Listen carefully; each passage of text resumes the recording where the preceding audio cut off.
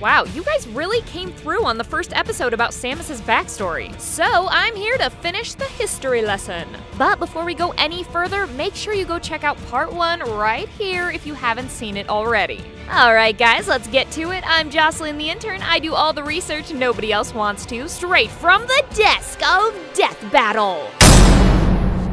Okay, so we last left our heroine in a standoff with Mother Brain. Well, let me tell ya, Volume 2 of Samus's crazy manga pretty much jumps right into it. Ridley shows up and starts laying into poor old Samus, and we discover that Samus has some pretty bad PTSD. You know, because he killed her parents and all. Well, it turns out Ridley remembers Samus too. So he snatches Samus's skull up like an apple and blames her for blowing up his warships, even though it was actually her father. Whatever, close enough. Anyway, turns out when all that shit went down, Ridley got burnt up pretty bad and explains the only way he survived was by eating the bodies of all the dead humans lying around. Alright, everybody stop for a second. I would like to point out that this officially makes Ridley a flying purple people eater.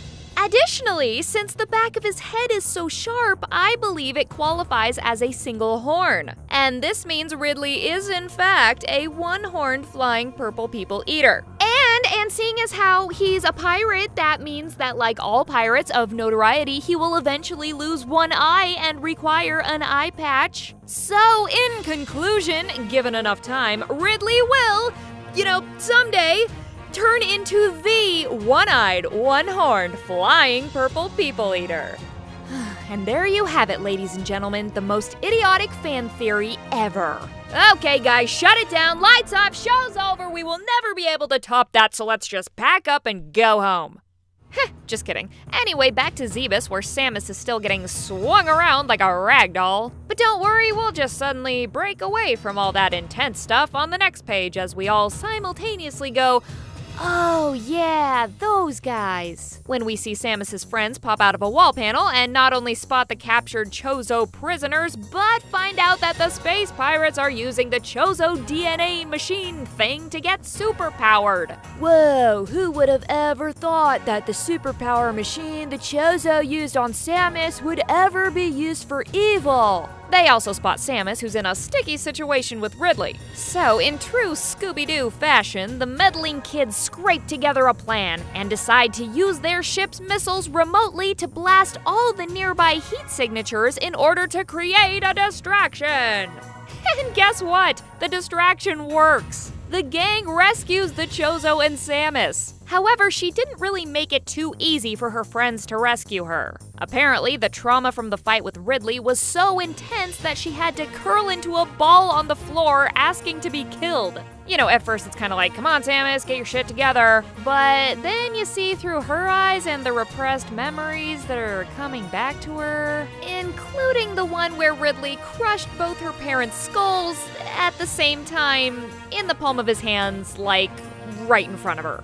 Hey, all I'm saying is if we've been cutting Batman slack for his traumatic dead parents, then we should cut our girl Samus a little too, because that is some messed up shit right there. Lucky for Samus, the Chozo are mad good at comforting hysterical heroines. So, despite all the setbacks, Samus gets her shit together, but they aren't off Zebus yet, and it's about to start raining acid. Okay, seriously? Can our girl catch a break for like 5 goddamn seconds? Acid rain? Like, what the hell?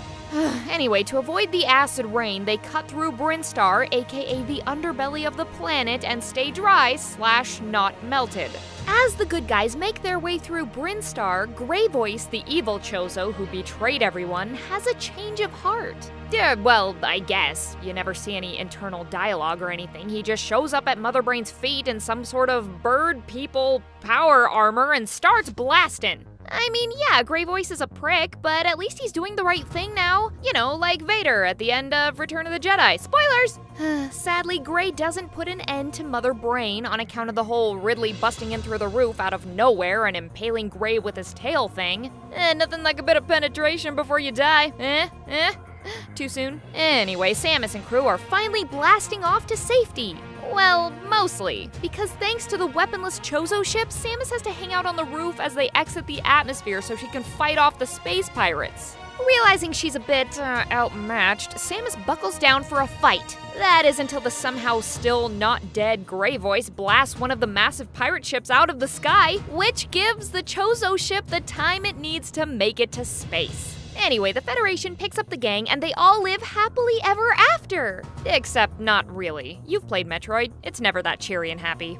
Okay, we're just about out of time, but before I go, I would like to point out this single panel and ask you all one question. Why? Why would anyone ever draw this terrifying teeth monster? And yes, if you're wondering, that is the same girl that's been a part of the group the whole time. It's just that for whatever reason, for this one exaggerated panel, she's turned into some sort of dental monstrosity. Ugh. Alright guys, that's all for today. There's still more to the manga, but it takes place years after this, and Samus dresses like Carmen Sandiego. However, if you want to hear more, you're going to have to ask really nicely. And by that, I mean like and subscribe. Because if you don't, then Boomstick and Wiz will never let me finish this story. See you next time, bye-bye!